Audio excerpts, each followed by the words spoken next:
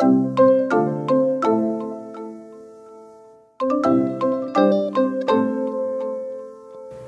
guys, it's Karina with Karina Loves to Plan. Welcome back to my channel. So here is part 2 of this week's brush lettering video. I decided to split it into 2 parts because the first video just was way too long. So this is the second part here for Friday, January 8th through to Sunday, January 10th.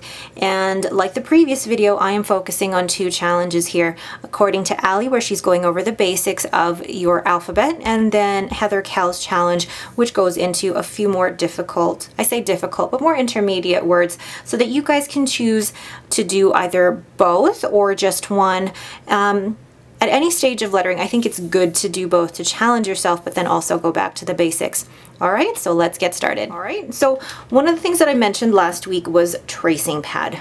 Tracing pad is actually really good if, for example, let's flip to this week here. You're finding that this is not enough space for you. You want more space to practice. So the tracing pad, I bought this at Michael's. It's just transparent paper and it kind of just looks like wax paper, but you can see how I've used this to practice my strokes and like practice them over and over and over and over again. And it just makes it like I did a lot of work in here. So you can actually buy this tracing paper at Michael's, and what I'm going to do is actually tear this page out. I didn't rip that very easily. Tear this page out, and what I'll end up doing is I'll actually punch the holes for the discs in here and put it in. I might cut off the edge a bit so that it actually fits in here. But you can take tracing paper if you want to do more than just what's here, and then you get more practice with it that way. All right, so I'm actually going to cut this out and put this in here, just one. So now for the letter H, there are 3 parts really to this stroke. Gosh, sorry, my hair.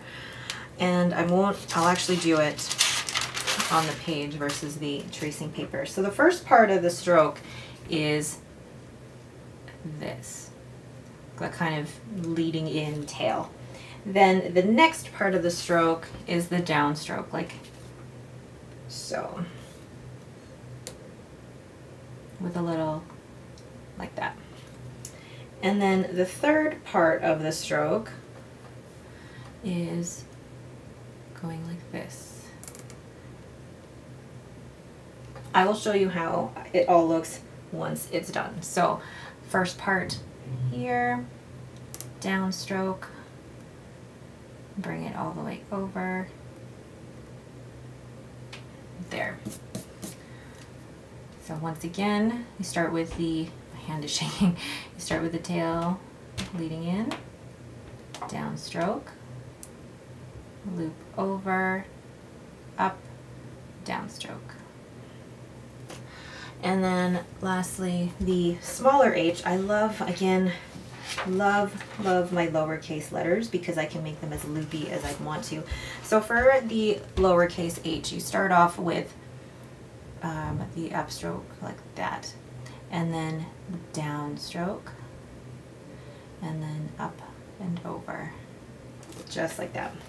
So again, you're breaking it down into its strokes here. So once again, you've got the quick upstroke, or you can just do the stroke that goes like this, then up and over, then that last part. Now this part I have trouble with because it really should be leaning forward, but there.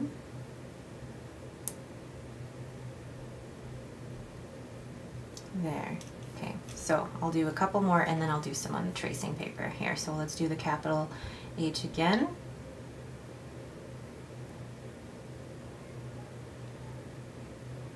And you can tell that this is the trouble spot for me. I need to work on that area.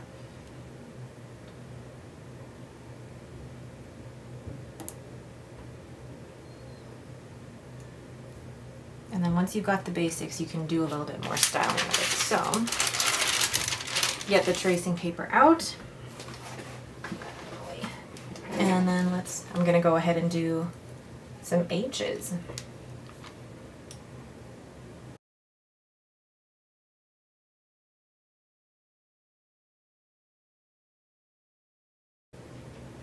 So this really combines the strokes and really focuses on how you can connect them all. But what you can do if you're finding it difficult to connect them is really just separate them into the strokes. So up, over, and around. So you can lift your brush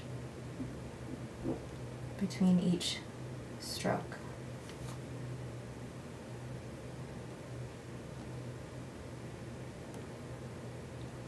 Oh, I love that capital H. It looks so just regal.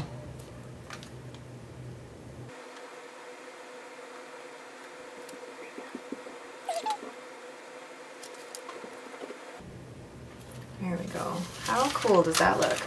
All right, so now we're going into Heather's word for day 8, and these are tough. So this one is actually quite a tough one if you're not used to it. So the word is commitment. Goodness gracious. Okay, commitment. So C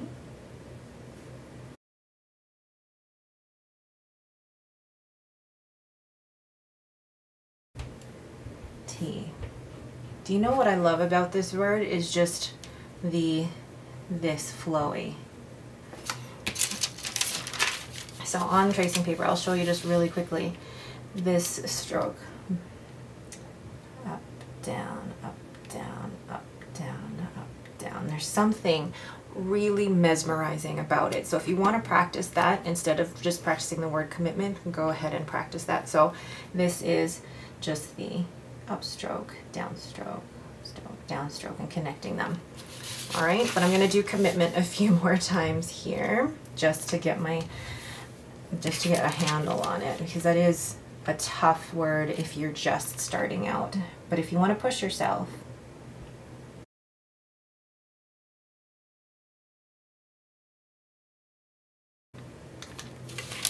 perfect. And just for practice's sake, I will do a few more of these. Now the other way as well. So down, up, down, up, down, up, or up, down, up, down, up, down. That looks so cool. All right, I'm going to do one more word commitment just because I feel like, or maybe two more, because I didn't feel like I got as much practice as I should have. All right, so commitment.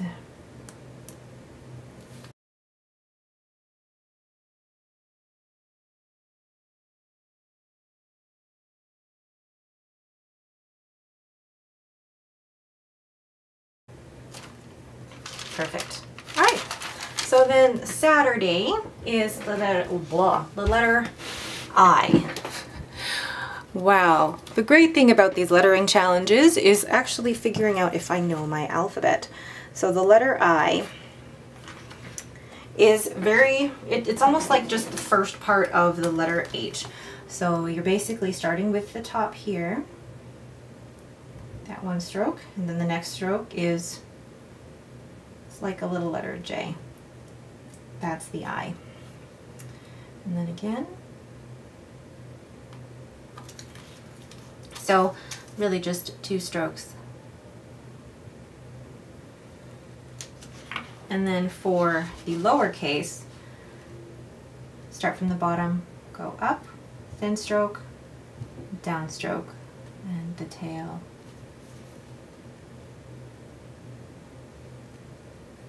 So again, thin upstroke, and down, and up.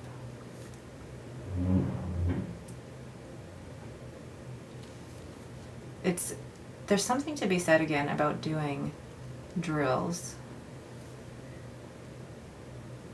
because you're really practicing the pressure that you're putting on the pen.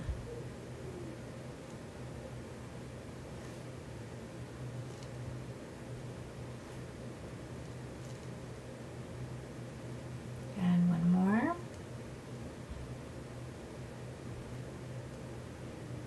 And I'm going to do a few more as well on my tracing paper. Oh, I forgot to change colors. Oh well. So on the tracing paper, do the letter I, making sure I'm straight here.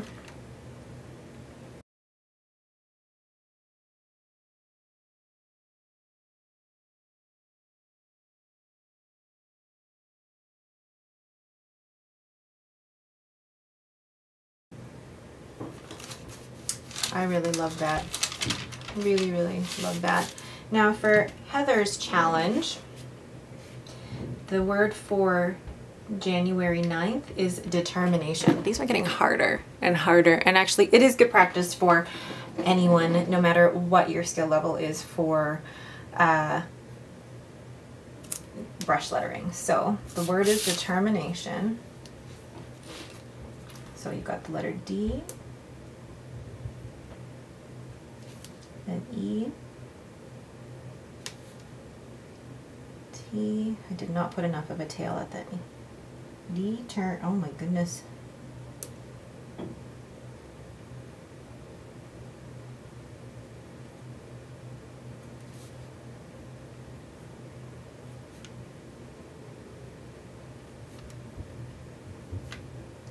I want you guys to remember that you do not have to keep your pen down for the whole word. That's the difference between brush lettering and hand lettering. Sorry guys, my camera totally crapped out on me. Okay, so letter J. The letter J is very similar to the letter I as well as the letter H. So you're really starting off with this tail part, but this end part is larger and more pronounced.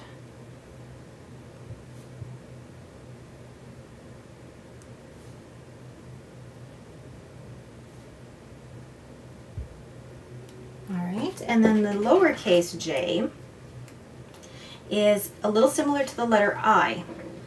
You start off at the bottom here, then stroke up, and then stroke down, but all the way down in the letter J. So this part is more similar to the letter G. So it starts off the same as the letter I, but then it goes down like the letter G. So we'll practice a few more of those.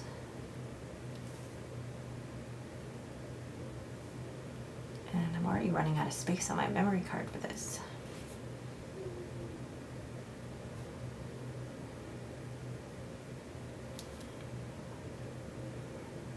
Oh, and I forgot to change the color of the pen again. Oops. But then again, start off like that. Alright, so go ahead and do a few more of those. I will go ahead and do a few more of those after because I'm actually running out of space on my memory card. So let's move on to, actually I will go ahead and do a few more on here just so that you guys can see.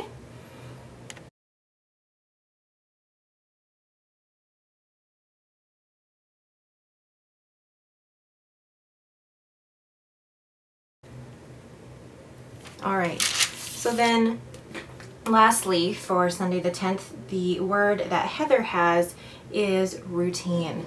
And I feel like this is perfect for this because we want you, well, I say we, but I would really like you guys to get into the routine of doing this because the more that you put into it, the more that you will get out of this.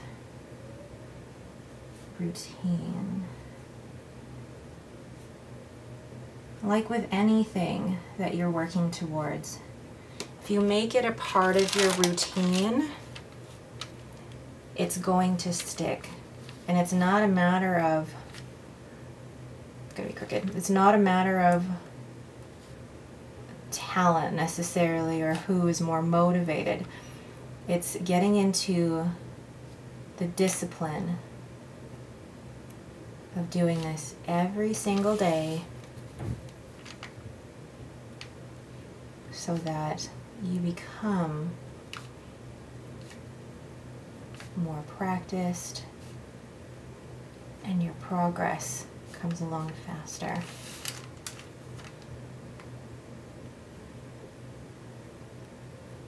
So just adding this to your routine, even if it's 15 minutes first thing in the morning or 15 minutes at the end of the day, it will make such a huge difference. All right, I am running out of camera space here, but I'll zoom out now. So there is the overall finished week.